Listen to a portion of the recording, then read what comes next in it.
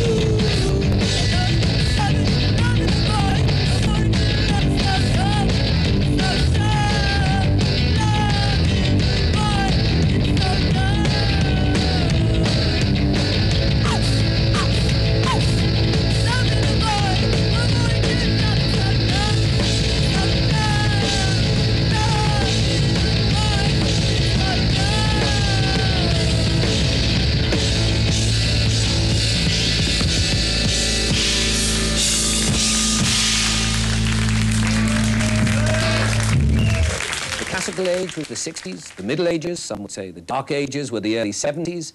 Last year's punk rock explosion was the Peasants' Revolt, and today we have a renaissance. The post-punk age is upon us, and Britain is the centre of that world, or so I am told.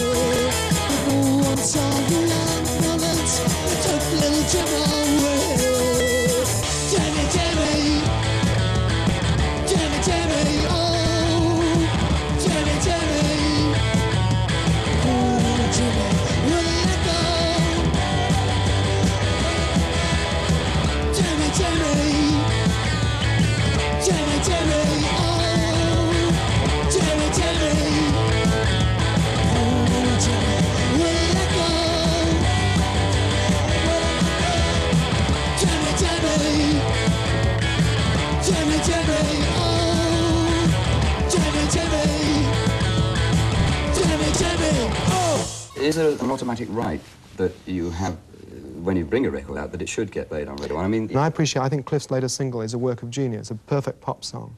But this lot are doing the same kind of thing. They're using melody and rhythm in a hypnotic way, which is what makes a hit single. But because it's unsettling and slightly sinister and gothic, it won't be played, which seems a shame.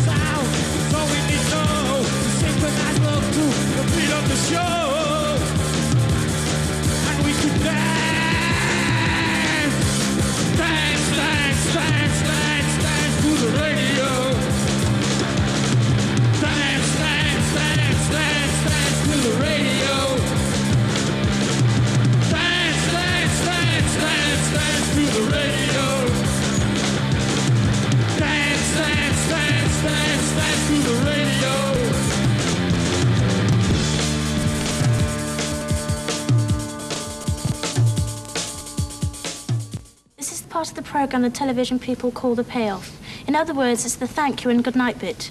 We hope we've managed to give you something else, and something a bit more like the kind of television we all want to see.